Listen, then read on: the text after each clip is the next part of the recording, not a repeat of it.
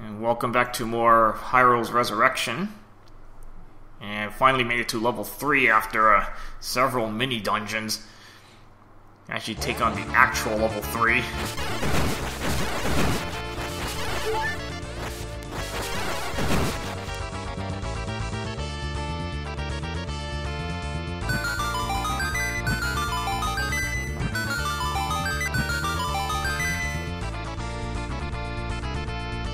I mean, you needed the red candle just to get into this place in the first place. Alright, so we want to go right first. And you find these flashy Tektites. And you notice your sword beams don't work. Gotta whip out the arrows. Because I think that's the only thing that works on them.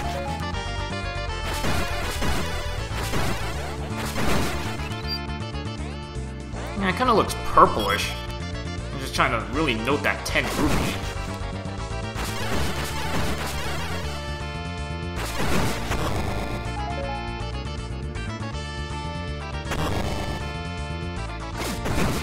And a blue dark nut.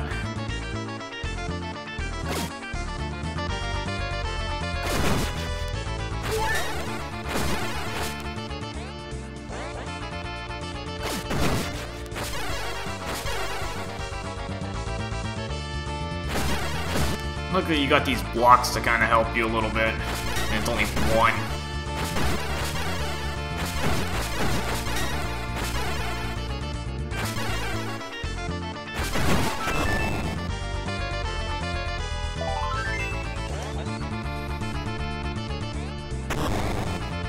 Oh, that's gonna be great. I don't know how many. Okay, just instant respawn in some of these rooms.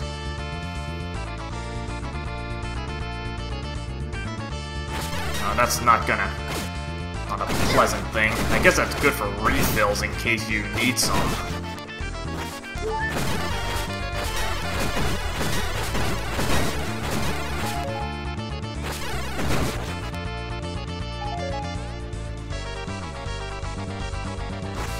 Okay, this can be a little bit of a problem. Got a ball and chain guy.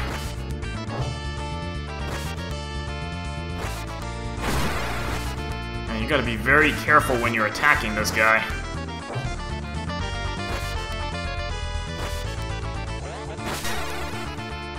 Because it has a pretty wide range and how far it can swing out at you. Unfortunately, I don't have the item that kind of helps me out with this.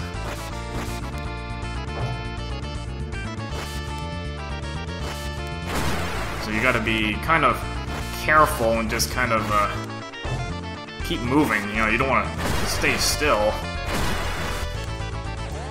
And you note it kind of makes like 3 rotations before it...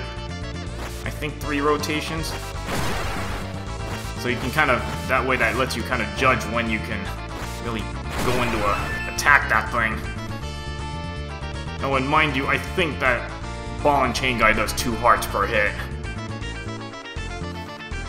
So that can be a real... breaker there.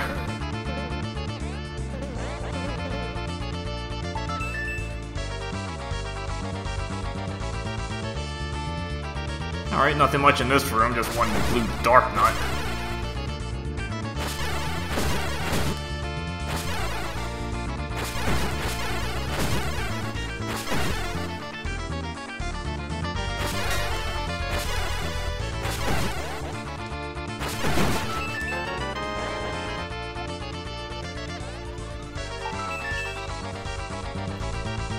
I'll leave that big jar there for later.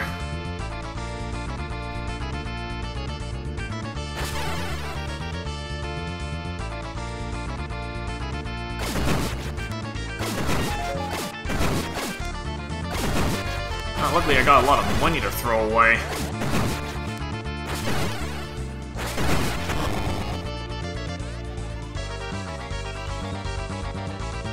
Now this room does have a clue, you just gotta find it.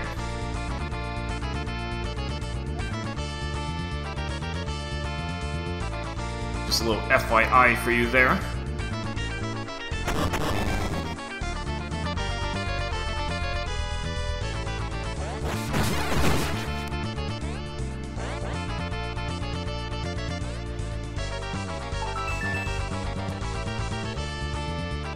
So I guess the warrior is that statue.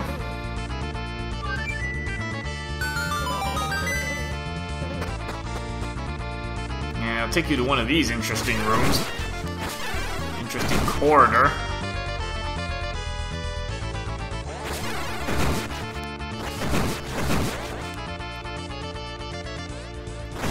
Apparently this one got stretched out a little bit.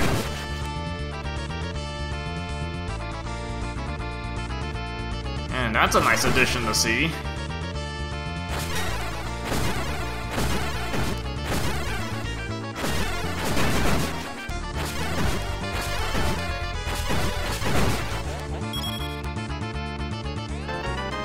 White sword is always helpful to pick up. Good to get some more firepower.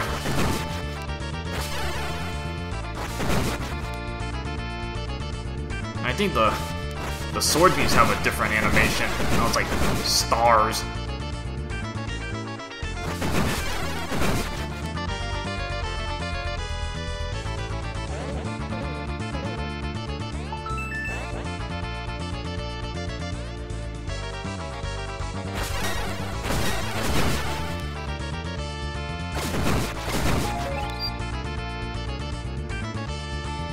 Okay, this room. These blue Tektites, you need the white sword.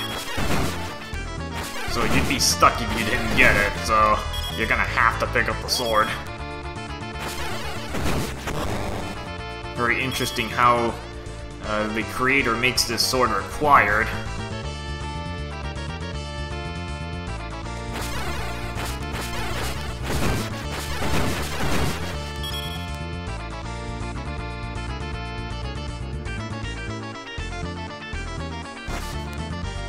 Ball and chain guy here.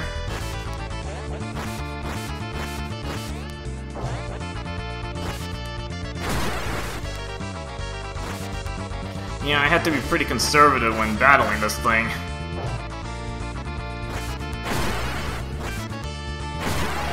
At least it doesn't take as many hits now.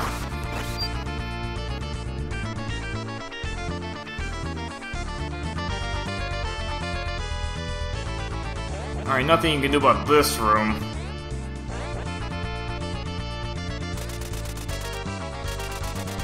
Yeah, you can tell what you're gonna get in this place.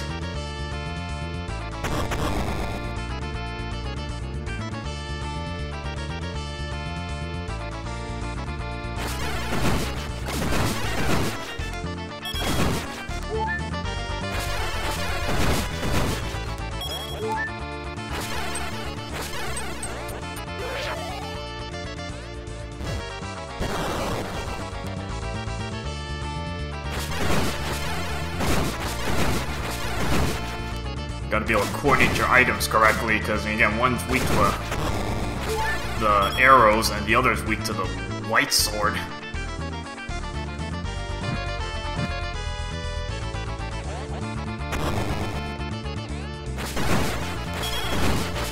Hooray for instant respawn.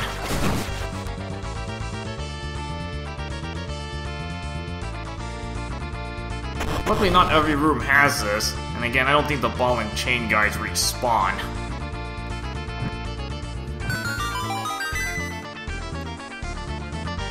And this room is just a one-headed Gleeok, okay.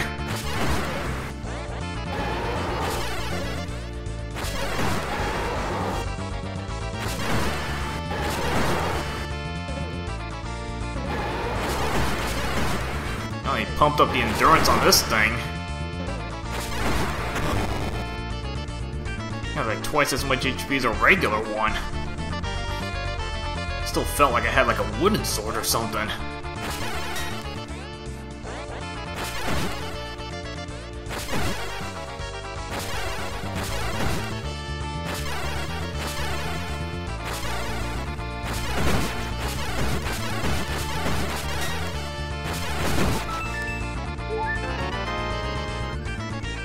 Not sure what the shape of this place is supposed to be. I guess it's supposed to be a tomb.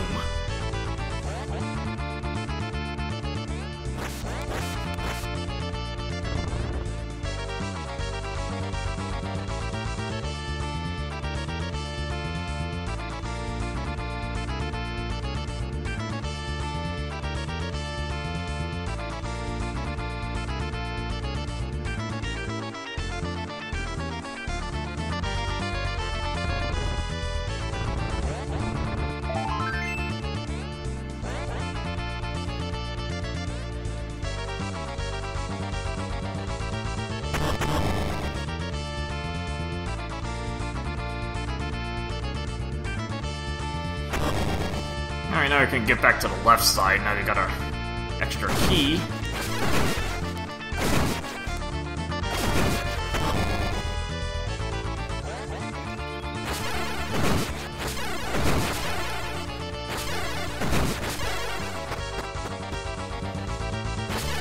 Oh, goody. Bat rope keys. That's gonna be fun.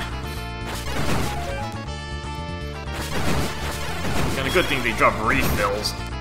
Including fairies there, so that actually can help narrow down damage if you get swarmed.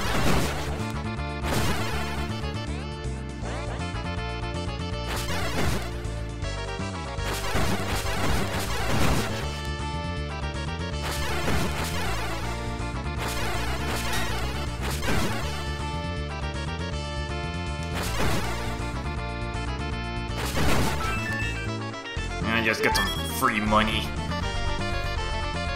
And I think this is where you came from, so you want to go down the center passage.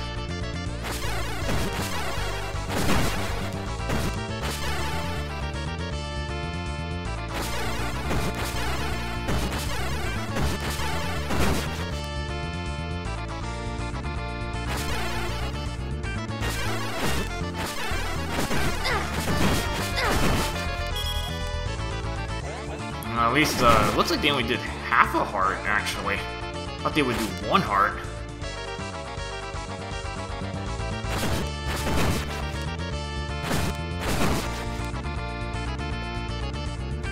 Yeah, the spikes are there because, remember, you can only open chests from the bottom.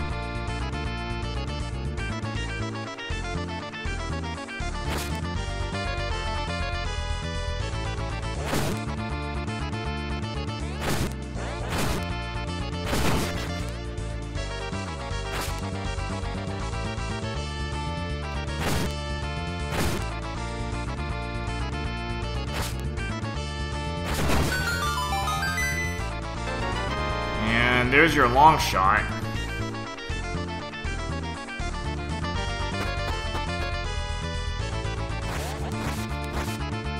There are too many bats in this room.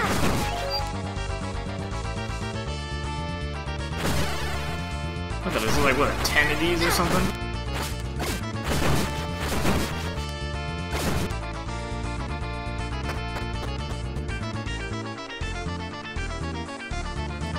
I mean, at least they don't do a heart and a half a hit. I think they only do half a heart, so it makes things a little more bearable.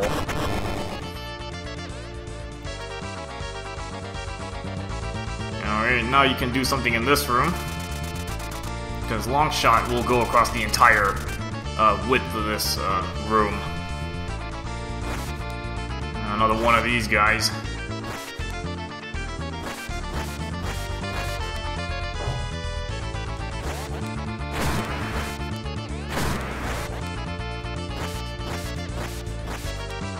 As long as you keep moving, you're fine, actually.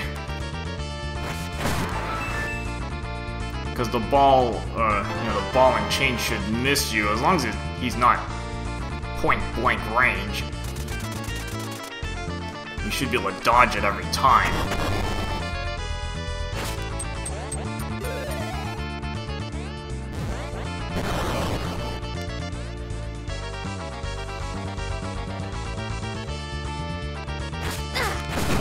Okay, just regular Tektites.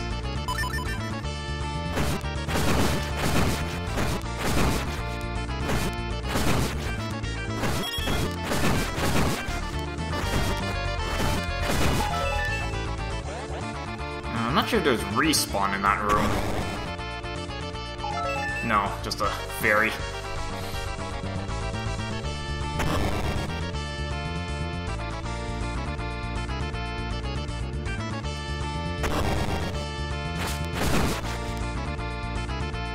Yeah, unfortunately you can't stun these.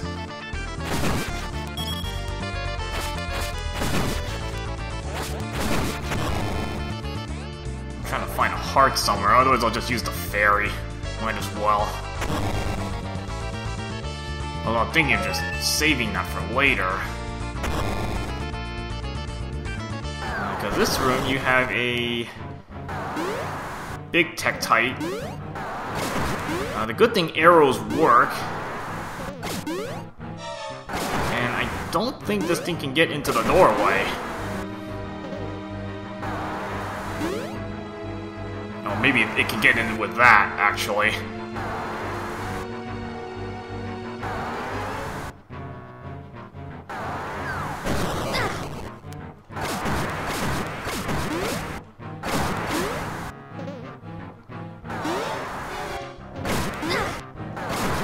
Not looking good here.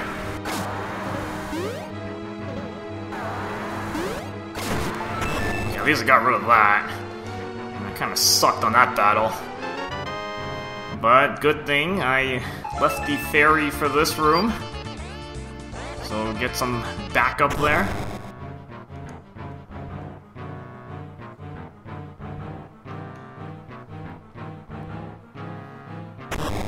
Now, you will notice there's no Triforce in this room, and there is a reason for this.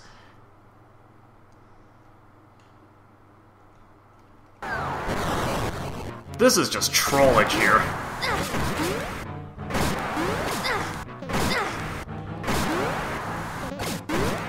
Yeah, this is just mean.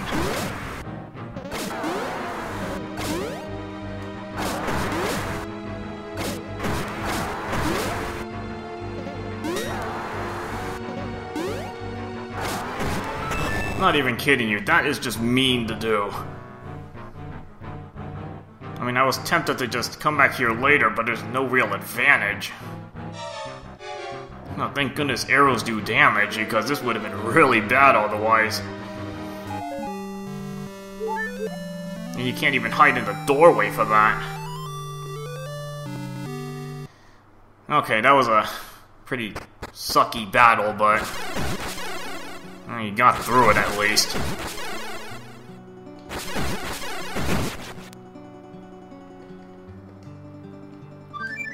It really should not have been that difficult.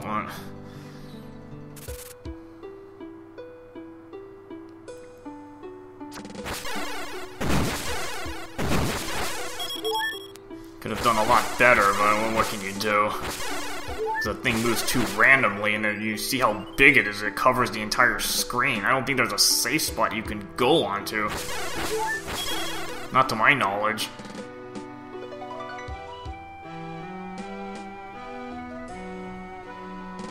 Alright, so now that we've cleared out level 3, now take a break, and next part we'll do some more exploration. And then we have a long shot. Alright, see you guys later.